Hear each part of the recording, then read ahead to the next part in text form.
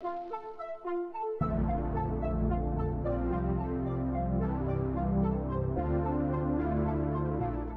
been a pilot on planes here on Earth, right? Correct. And then were you also piloting into space? I was the commander of the Dragon. Recently flown on Dragon this past year, so yeah, it was pretty cool. Well, what was it like the last trip? Absolutely incredible. I've been a few times, been blessed to be up there a few times. This time was on a new spacecraft. That was the real thrill this time, was to fly on Crew Dragon and be the second operational crew to do that. It was an incredible ride uphill and brought us home safely, and it was a pretty fun ride on the way back as well. The time on space station, we were there about 200 days, and so it was a long time. And you know, it was very similar to my previous flight where we're doing a bunch of science and research on board. How was that spaceship, the Dragon, different than other spaceships you've been a part of? Well, I mean, it is totally futuristic, right? I mean, it's touch screens everywhere, right? You're sitting in these really nice, lush chairs, and it's definitely a futuristic spacecraft. I mean, the previous ones I flew on were Space Shuttle, you know, designed in the 70s and 80s, and then Soyuz designed even before that, right? So technology-wise, it was just night and day, and the ride was fantastic, like I mentioned before. And that's part NASA and then also part privatized? Yeah, so it's a nice partnership we have with these private companies. Boeing is also building us a spacecraft, hopefully launching later this year to get our astronauts going on their system. But SpaceX, they figured it out a few years ago, and we've been flying on it for the last couple of years. It's been great. So you're one of the few astronauts that's actually traveled in different types of ships. I mean, 3. True. You've already talked a little bit about that in terms of like the difference in comfort and things like that. Tell me a little bit more about what makes you unique in terms of space travel. You've been up there a lot. How many days? I think the total is 388 total days now on 3 different missions. So over a year in space. Yeah, over a year in space. Yeah. So. Do you miss it already? Not quite yet. Yeah. So I've only been back a few months. It takes our brains a bit to recover from something like that long duration mission. So your question about me being unique, I mean, I'm just been very lucky to be able to fly on 3 different vehicles. There's only, I think, a handful of people that have ever done that.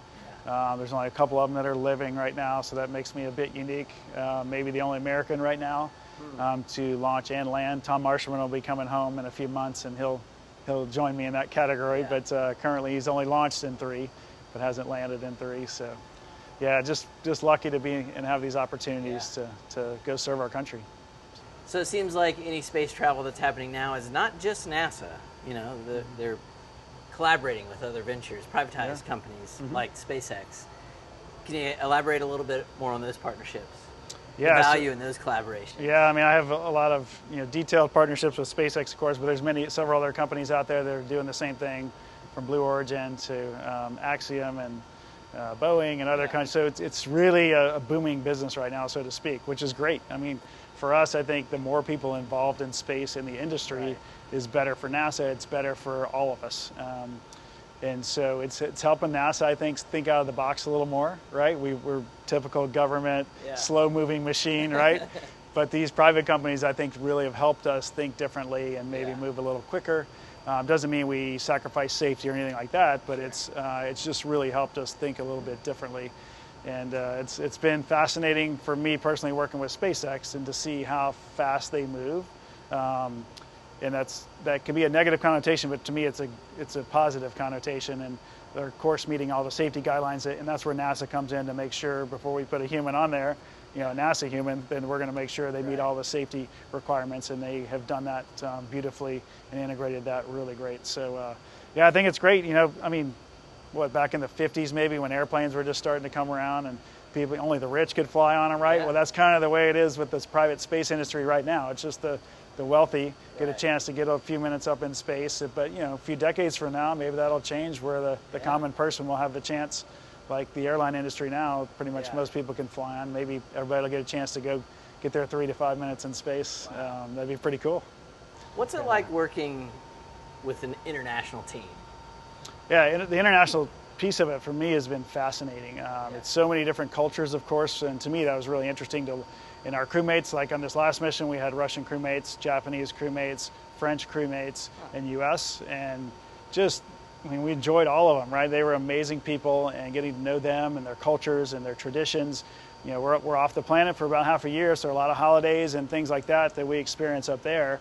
And sometimes they're not the same as the way we do things in the U.S., right? So, their Christmas traditions or whatever were really, really fascinating for me to learn. And in our training, when I flew on Soyuz, spent a lot of time in Russia training. So about every other month for 2 years was spent in Russia. And so just getting immersed into that culture was really fascinating for me.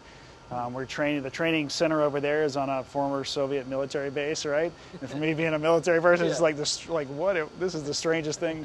But it's just fascinating how far we've come as countries, right? And there's political tensions sometimes still.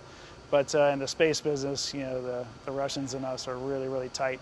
And we've had great relationships over the past couple of decades as we've worked to really be the major partners in the International Space Station.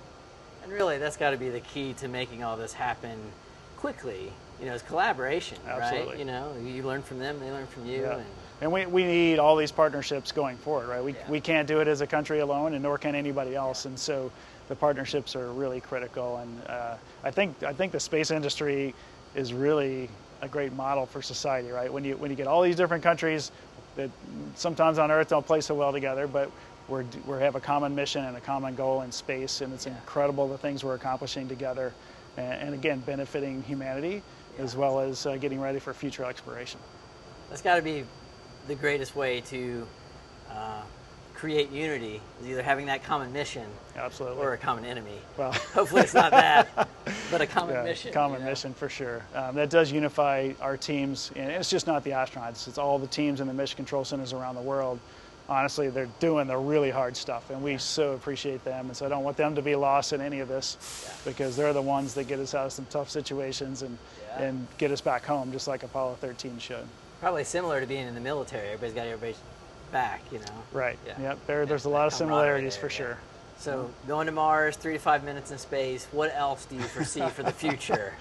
Well, that's quite a bit. I mean, the Mars thing is a big goal of NASA right now, and that's kind of the horizon goal, right? So it's not happening tomorrow. We don't have the technology to get there, and so it's literally going to take the next few decades for us to figure that out. We're committed to doing it and putting NASA astronauts on Mars. Now, will somebody else beat us there before that? Maybe, but NASA's committed to building this infrastructure. Of course, we talked about around and on the moon first, and learn all we can from that before. The moon's about 250,000 miles away, which is a long ways.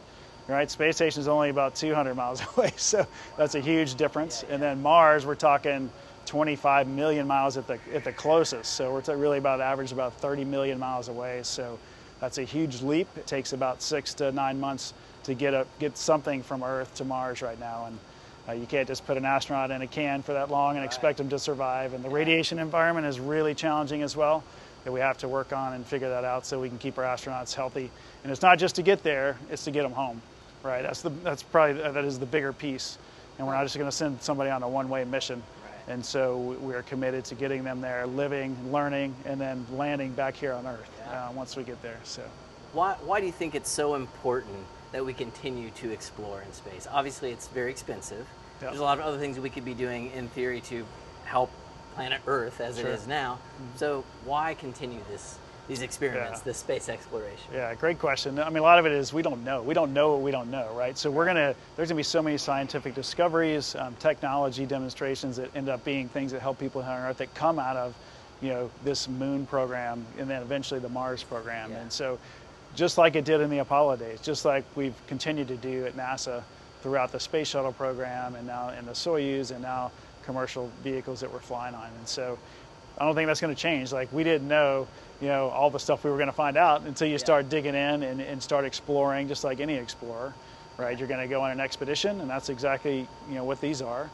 And you go on some crazy expedition, and you're going to find out stuff that, you don't even know the questions to ask until you kind of get out there. And so I'm looking forward to seeing really the discoveries that we're going to have by going to Mars here in the next couple of decades. And there's certainly minerals out there that we hope to mine and things like that. But I think there's even more.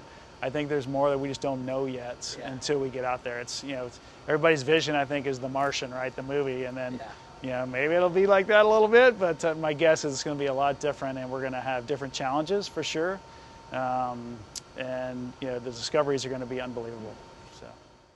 This video is inspired by our PBS series, Reconnecting Roots. Connect with me, Gabe McCauley, and Reconnecting Roots by visiting reconnectingroots.com, where you'll discover music, blogs, behind the scenes, our podcast, and more. Join our email list and never miss a beat.